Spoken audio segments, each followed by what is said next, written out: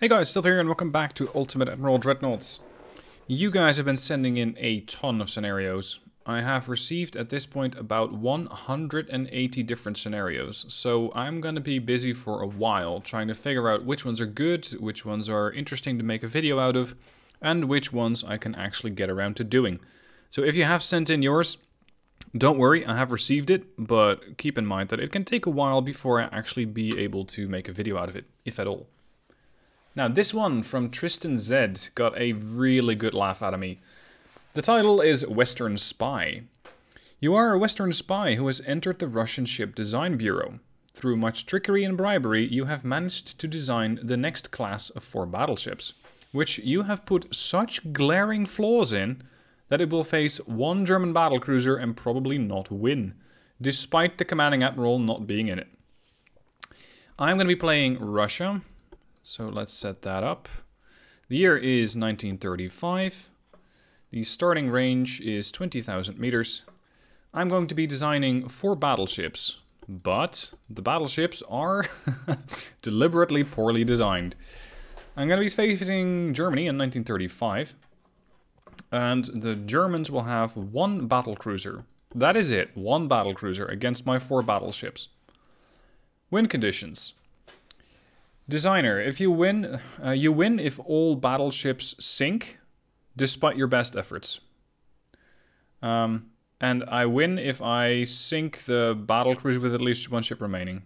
Oh, right. So, if I'm interpreting this correctly, he has set up the scenario so that I can play it pretty much either way. I can either play as the Germans and have 1 battlecruiser, but then the AI is going to create battleships for me, which I don't want. So I'm going to intentionally design a terrible battleship and actually try to lose against the German battleship. Oh, sorry, German battlecruiser. I'm going to have to design some really poor battleships. This is going to be good. I like it when somebody really subverts the, let's say, the type of ship that you can build, or the type of ship that you have to build for a scenario. Now, a terrible battleship that gets sunk by a battlecruiser. What are these many bulkheads you speak of? Who needs that?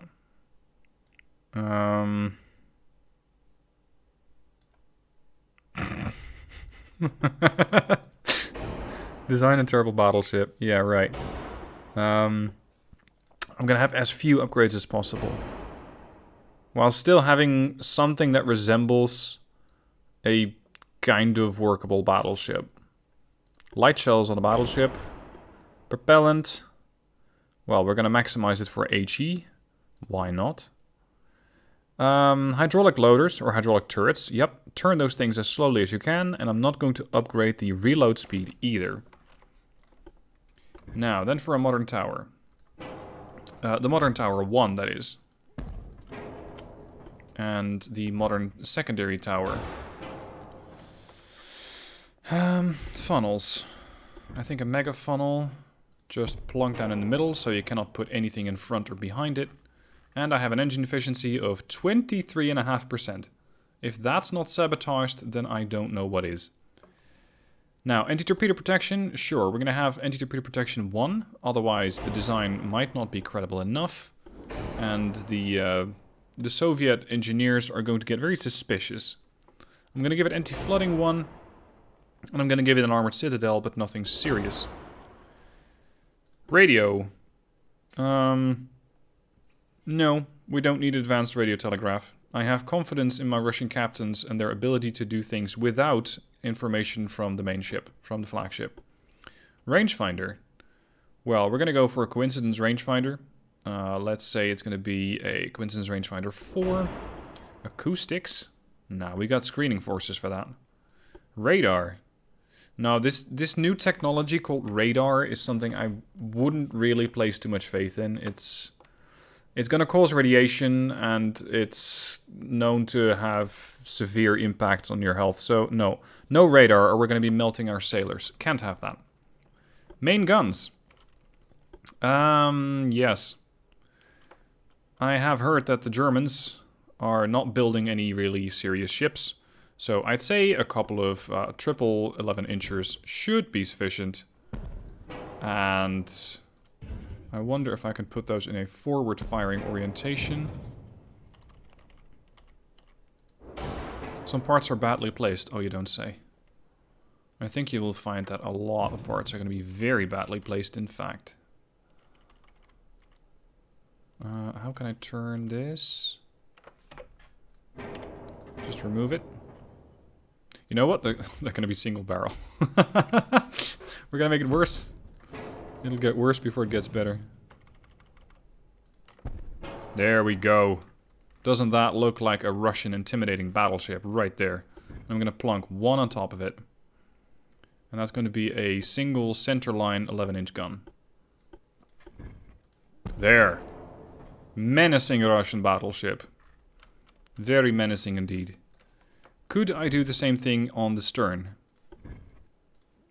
Well, I wonder if that 11-inch is going to fit. Not like that. Could I? No, I don't really have the ability to position these much farther forward, I'm afraid. Or can I? Could I then drag the whole superstructure a bit farther forward? Yeah, a bit, not that much. Because then I can drag the secondary tower farther forward. And that should give me a bit more room to work with the standard superimposed barbette. And I can have another... Yeah, this is going to be some sort of monstrosity.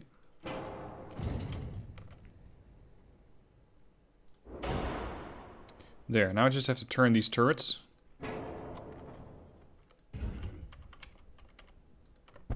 One, two, starboard weight offsets 38%. 11%. Oh, come on now.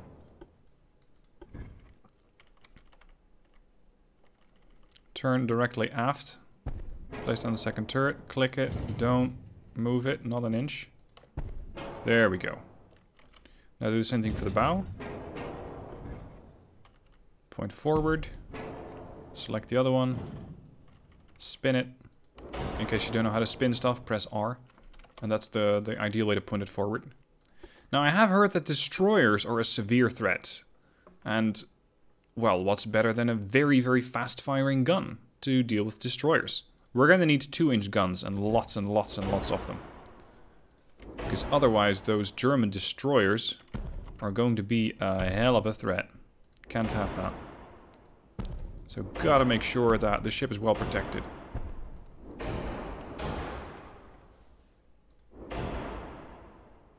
Especially against destroyers.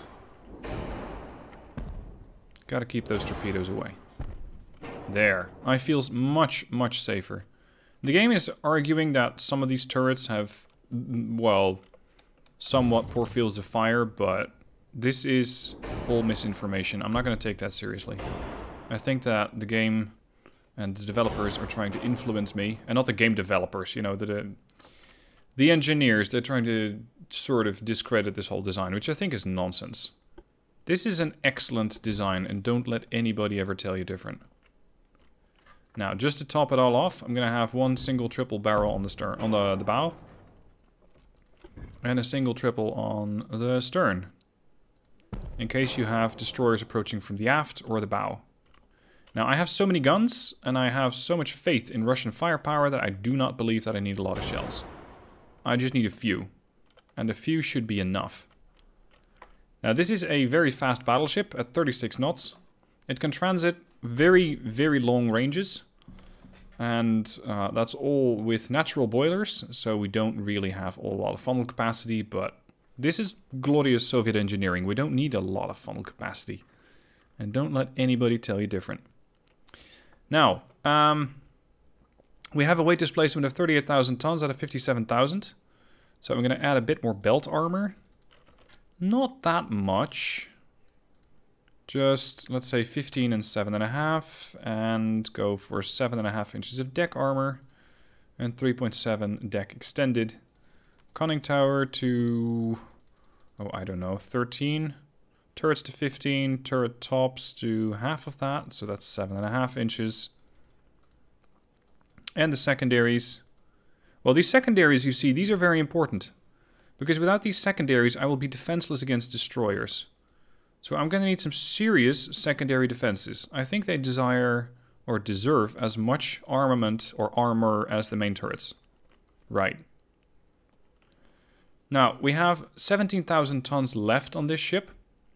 And that is very useful because we can use that to transport prisoners of war. We can use that to transport additional people to the Gulag. We can use that to transport additional Soviet propaganda. This is fine. I don't feel like I have to maximize that. So, time to have the Archangel Gavril out on the naval or out on the seas and take down the Germans.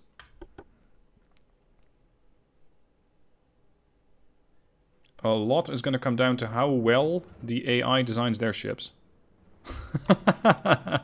Modern funnel, Iowa. Yeah, you don't say. Status. Enemy spotted to the north. We shall proceed to the north. Sviatoy Nikolai. Join Division 1. All ships. Formation abreast. All ships. Slow down to 24 knots until all ships are in proper formation. The enemy has engaged us. This cannot stand. Ready the 11-inch guns and the secondaries. We must take them down. We have 44,850 2-inch shells. No destroyer is going to get close.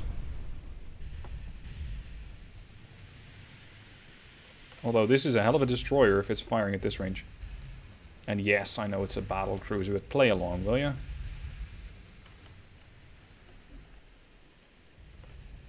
I'm gonna have to slow down farther, otherwise the Oriol, the Sviatoy and the Sinop will not be able to catch up to the Archangel. What is this phantom German ship? Where is it?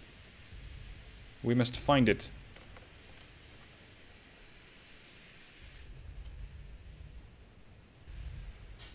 Sviatoy, join formation.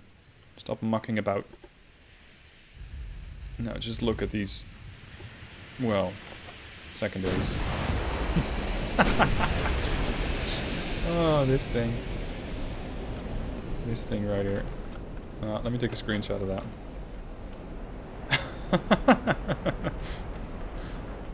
All the secondaries. Is anybody not shooting so I can take a picture of your bow? Because you're going to be famous. Just maybe not in a good way. Maybe not in a good way. And again, Tristan, fantastic scenario. I really enjoy this. Intentionally build a terrible fleet. Because the fleet, or the design bureau, has been infiltrated. Now this battleship seemingly has no torpedoes, but it does have a few guns. Keep in mind, this battleship, or battlecruiser, has 12 guns. My Archangel only has 6. They can't even shoot. Or at least not all of them. We have return fire from the Archangel. And it looks like the Nikolai already got hit. But it's not too serious. Now, bring me closer. I need to be in 2-inch range because I have been told that the 2-inch guns are fantastically effective against German battlecruisers. I know that they were good against destroyers, but German battlecruisers are supposedly particularly susceptible to those 2-inch guns. Because they are all going to be laughing their asses off, and while they're laughing their asses off, they cannot shoot me. Or any of my ships.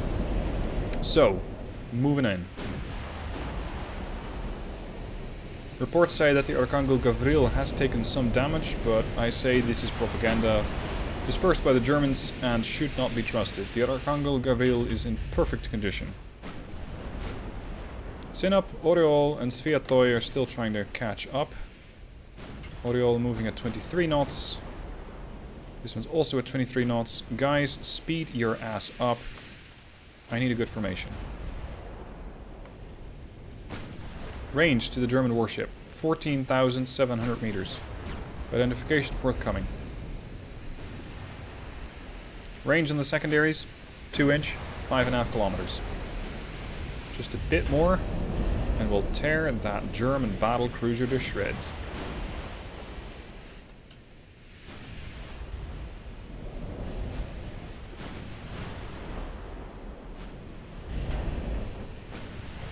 Archangel Gavril is taking more fire, but she doesn't care. She's a proud Soviet warship.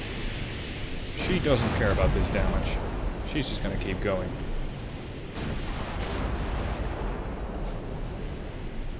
"12 kilometers. That is still 7 kilometers short of those 2-inch guns. Those 2-inch guns have a reload of 4.7 seconds. They put out a lot of fire and should be able to quickly sink the battlecruiser. At least so our German consultant has told us. Speaking of the German consultant, has anyone seen him lately? Because it's been a while since that guy designed these battleships for us, or helped us design these battleships, and he seems to have vanished since then. Has anyone seen him? Coincidentally, it happened just about when there was reports of a German battlecruiser sighted. And I find that timing a bit peculiar. It's suspicious, I'll tell you that. Battlecruiser Wuppertal has been spotted and identified. This battlecruiser, if the Germans know what to call it, has 13-inch guns, which can punch through at the current engagement range of 8 kilometers. They can punch through about 24 inches of belt armor and 5 inches of deck armor. Propellant high TNT. Their reload is 25 seconds, which is slightly slower than my 11-inch guns, but not by much.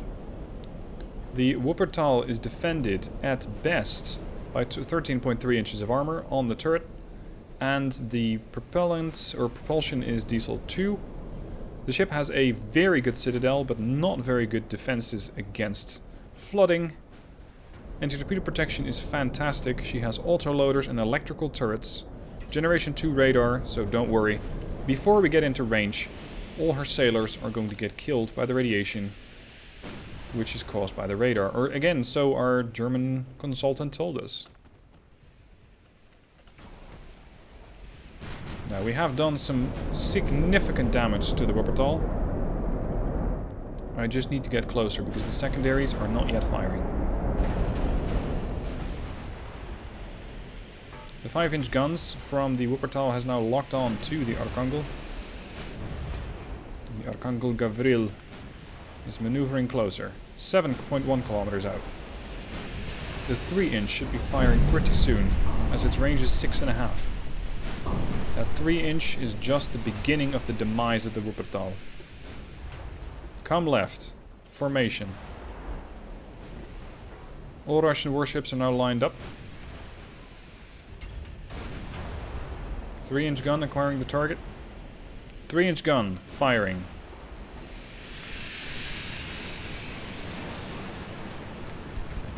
Tell you what, I would not want to be loading that 3-inch gun when an 11-inch goes off behind you. Good luck with that. And those 3-inch and 2-inch guns do not look like they have their own turret or their own little barbette under the deck. So good luck reloading all of those while you're, well, not quite getting shot in the back, but while the 11-inch guns are firing from right behind you.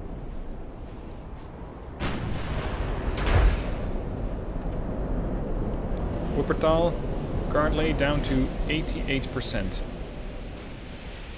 Archangel Gavril still going very, very proudly towards the enemy, 5.7 kilometers out. It's time to turn even more. We need to get those starboard secondaries to bear.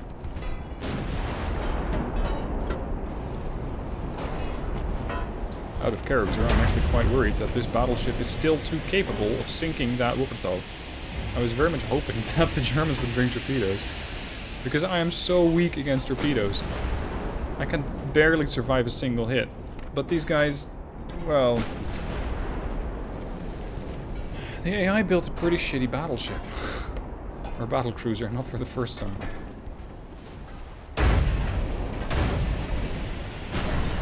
Whoa, look at that accuracy. 13% on the secondaries. All guns, engage. Ish. Not angled enough.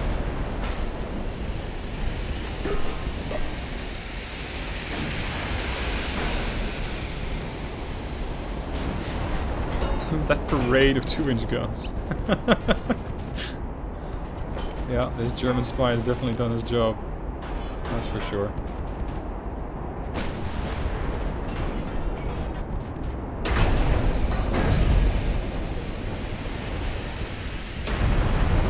The ship should be getting hit a lot, or at least shot at. 680, there we go. All the 2-inch guns are firing.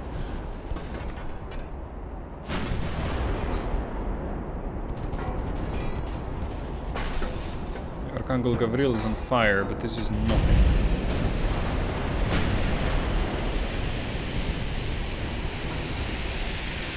Stop blowing holes in that German battlecruiser. I need it to sink me.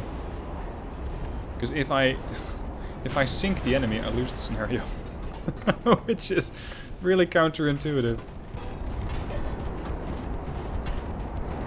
Look at all these secondaries going off. I'm going to turn off the mains for a second, so we can get a better look at the secondaries.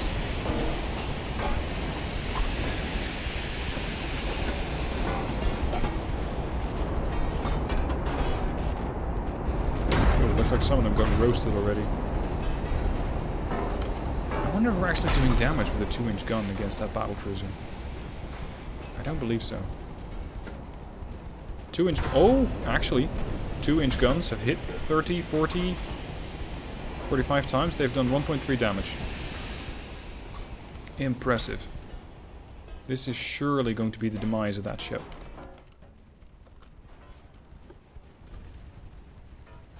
Alright, comrades, resume firing.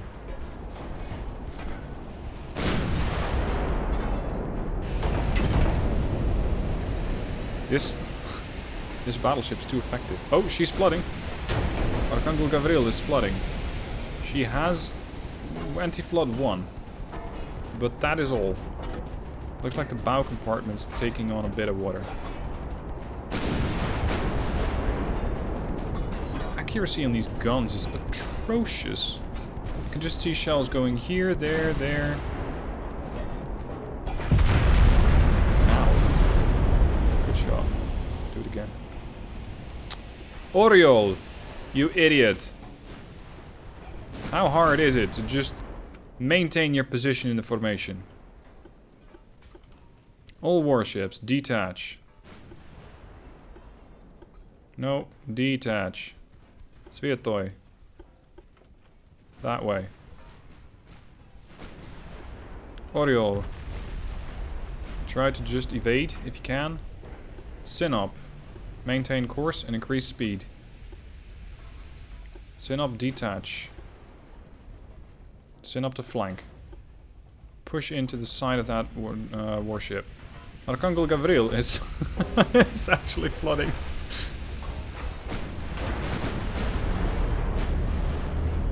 But I still believe in the power of 2-inch guns. I've hit the ship 205 times. I will have my damage. Just not done by the other Colonel Gosrith, I think.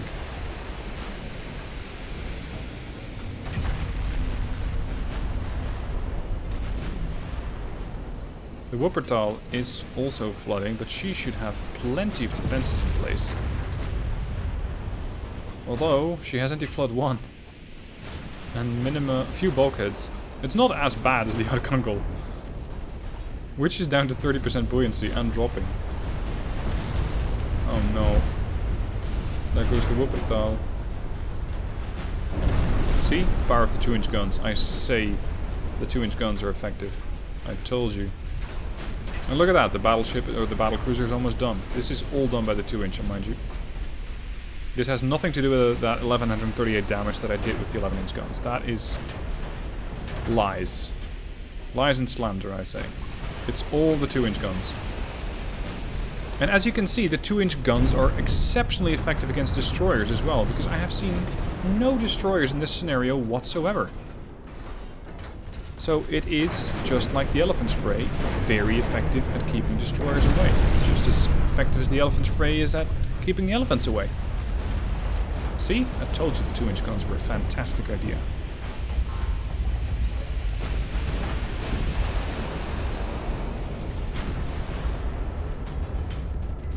I do, however, believe that the Wuppertal is not going to survive this encounter with the 2-inch guns.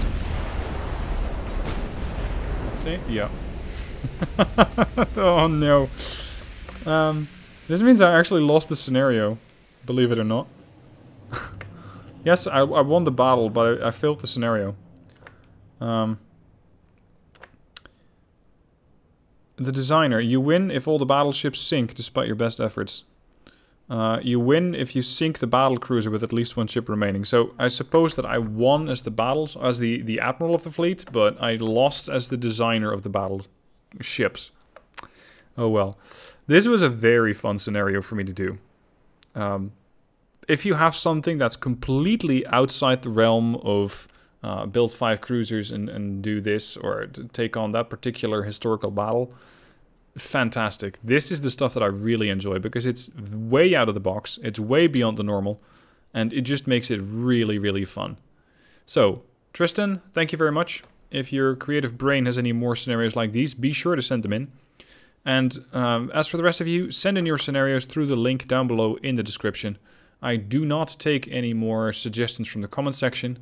And as I mentioned at the start, there are a lot of comments or a lot of scenarios being sent in, which means that I'm trying to get most of them, or I'm trying to have a look at them and perform them, but they're coming in faster than I can put out my videos.